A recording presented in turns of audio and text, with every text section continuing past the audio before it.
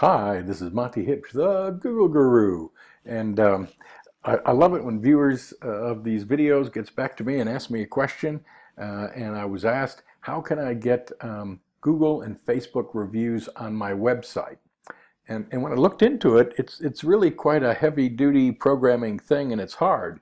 But I found this reviewsonmywebsite.com system. It is an American system, so some of the things they talk about, like Yelp and Yellow Pages, don't work here in Australia. But for Google and Facebook, it just rocks. They do have a free service without a credit card, but there's some limits to it that you can and can't do. Let me log into my account, and I'll just show you what it does. I'm really happy with this thing, and I signed up for their $5 a month so that it will save me hours and hours of time every month trying to cut and paste reviews.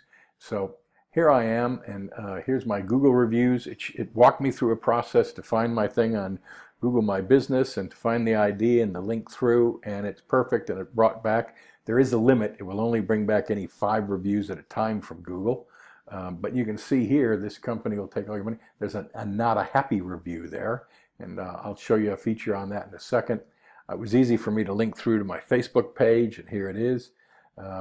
It then, Yelp and Yellow Pages aren't so review.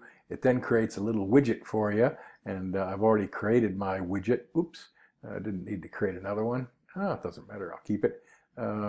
So it's pulling up my Facebook and Google reviews. Now here, I don't really like that one there, so I can go here and say, hey, I want 3 stars or more, and that one goes away. So here you can see what it looks like,